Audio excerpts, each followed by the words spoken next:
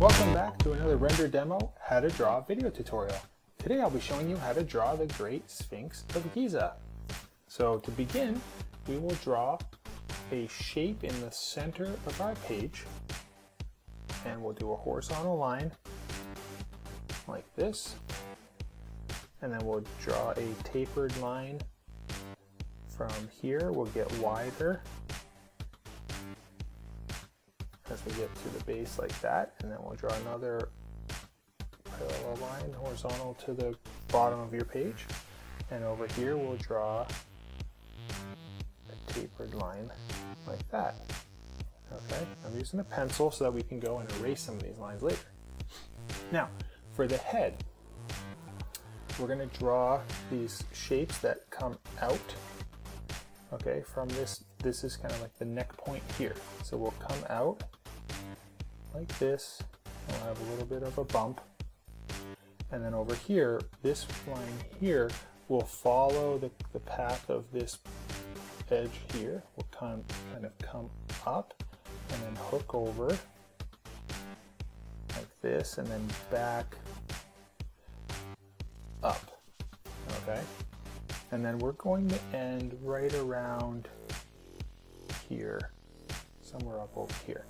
So this shape here will now have a curve to it, like that. And then down over here, we will kind of hook, like this has almost like a straight line similar to this edge here.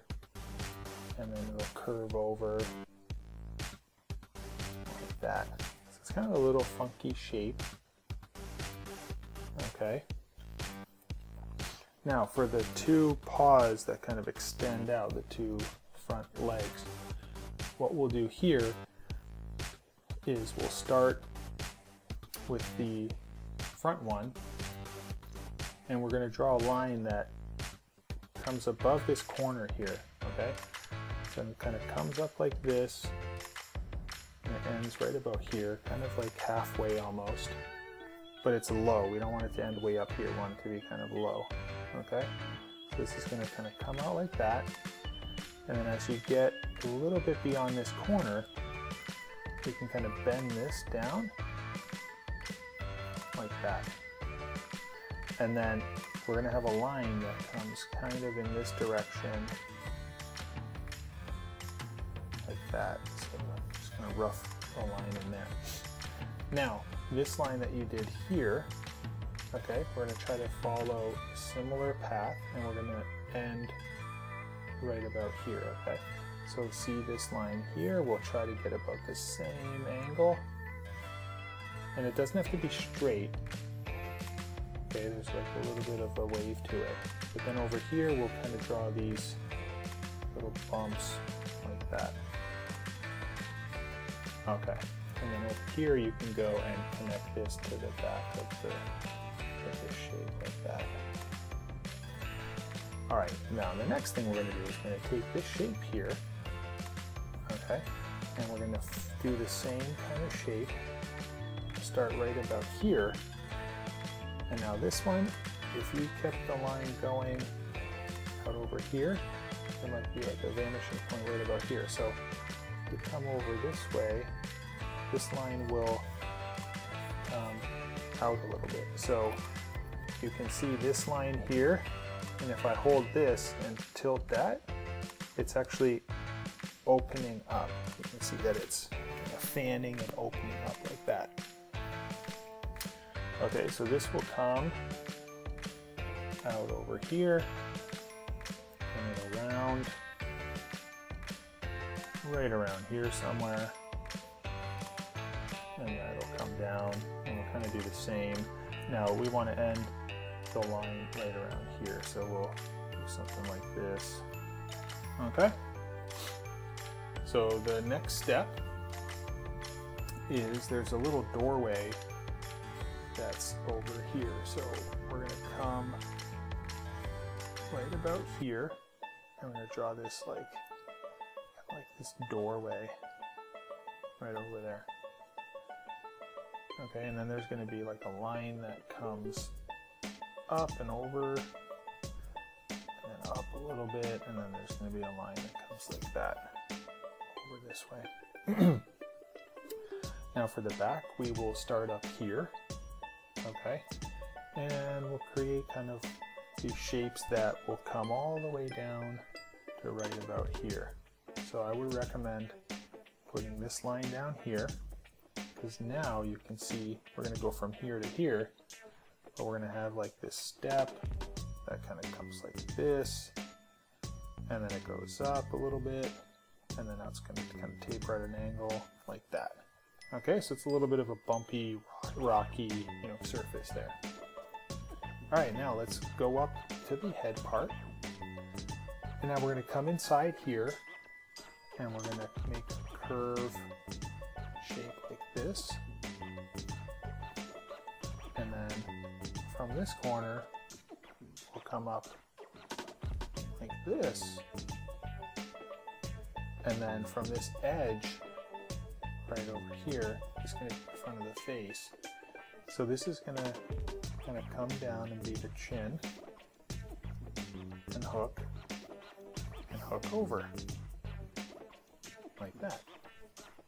Now back over here, this is our neck of our head, so we'll come up, and then we're going to draw kind of like this ear that's inside of this whole shape here. It's inside of that shape, okay, like that, and then there'll be the other part, top of the head over there.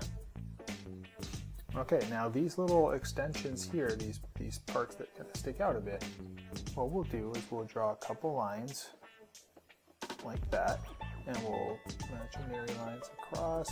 We'll do something like that, and then we're going to start drawing some details in the face. So if we start with the nose shape, so we're going to start roughly, if this is the center of our head, if it's right about here, we're going to start over to the side a bit, and we're going to do a shape that kind of does this, like that.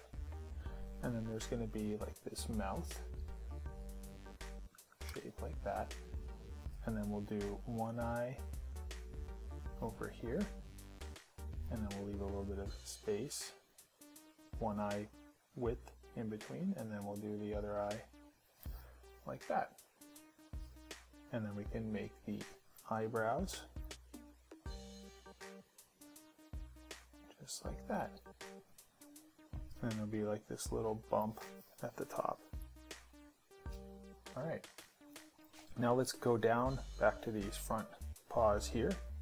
So what I'm going to do for this is I'm going to draw a line that kind of comes like this, and then it turns this way. Okay, and then I'm going to have these three toe shapes in here. So we're going to do 1, 2, and then a third one like that. And then you can kind of see these are like something like that. And then over here we can add a detail line like this, something that kind of connects over there.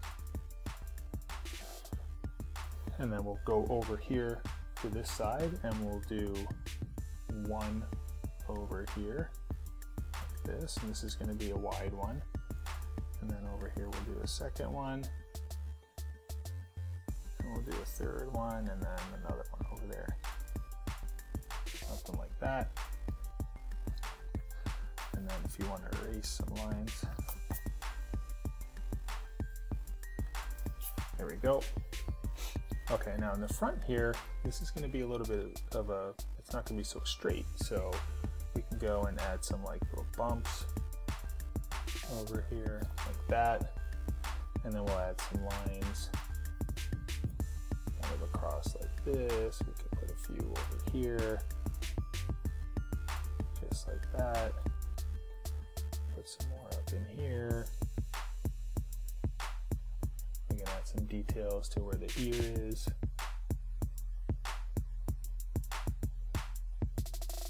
Like that.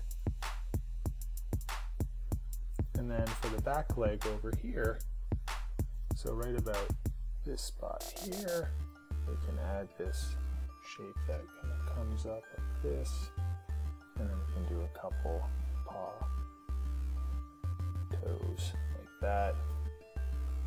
And then from this back here, we'll do a line like that. And so, okay. Now what I'm going to do is I'm just going to erase this shape here, because that's definitely not going to be in my drawing. So we'll kind of erase that.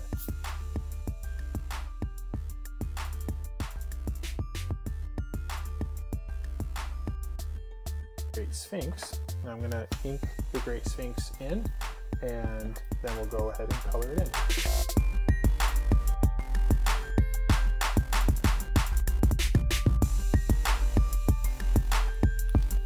So there you go, we just finished drawing the Great Sphinx of Giza. Hopefully you enjoyed this video tutorial, and you click that subscribe button down below and check out some of our other tutorials. So until next time, we will see you later. Bye-bye.